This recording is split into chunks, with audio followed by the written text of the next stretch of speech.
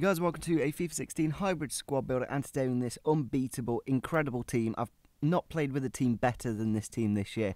The only issue with it, I'll come to it in a moment. So first up in goal, we do have Joe Hart. Played 10 games with this team, and obviously he did get his upgrade yesterday, I believe, so you can get the upgraded card if you want. Haven't seen what the stat differences are like, but that card was incredible. Saved some incredible shots and really kept us in the game. So in the first centre-back position, we're going to go for the untradeable Otamendi. Just sat in my club there. I just use him in a lot of squad builders just because he is really good. He's 75 pace, 86 defending, 82 physical. One of the better defenders on this game this year, and yeah, just does a really good job. Next to him, we're going to go into a new league, and it is going to be the Bundesliga. It is actually a transfer player. It is Julio Boggi from Werder Bremen.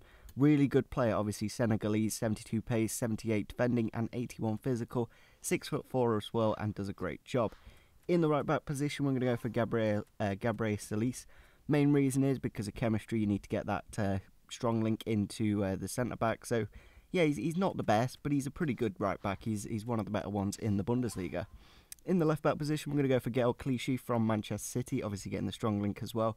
With Otamendi, 2,000 coins, 84 defending, 84 pace, 80 defending, and 68 physical, make him a really good defender. First up in the midfield, we're going to go back into the Bundesliga, and it is going to be Sane from Hannover 96.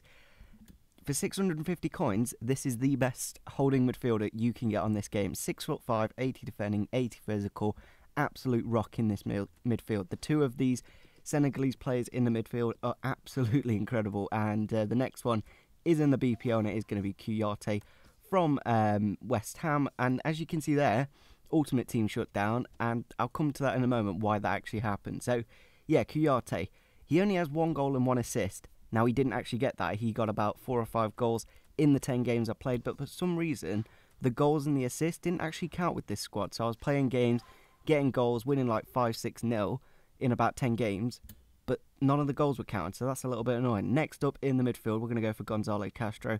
You can go for Gundogan if you want, if you have extra bit of skill. Not too sure if there's a different work rate. I think he's got high attacking, whereas Castro's a bit more of a box-to-box midfielder with the medium work rates. In the right mid position, we're going to go for Herman the German. Now, this is where it clearly shows that they haven't counted the goals, because he only got 2 goals in 10 games. He was banging in at least 2 a game, so I don't see where they came up with that with only 2 goals in 10 games. I really don't understand why it's done this. Obviously, there's some issues with Ultimate Team at the moment.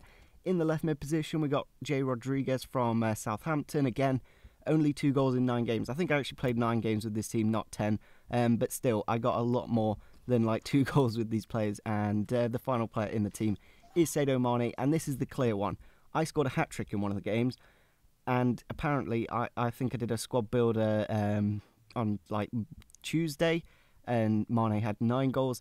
Now he's got 12 goals, and I scored at least 3 in 1 game. So clearly there's some issues with the A at the moment, because if I look at the squad, all the players actually have 99 fitness apart from the right back Salisa. I actually tweeted about it last night, and yeah, there clearly is some issues, but there's no issues with playing with this team. I won every single game with it, all 9 of them, and it's absolutely incredible. Definitely would suggest it. Not the most expensive team in the world, it's quite cheap, so you may as well give it a go and see how you do with it as well. So if you do enjoy squad building, make sure you do smash the like button, subscribe if you are new to the channel, and see you soon. Bye.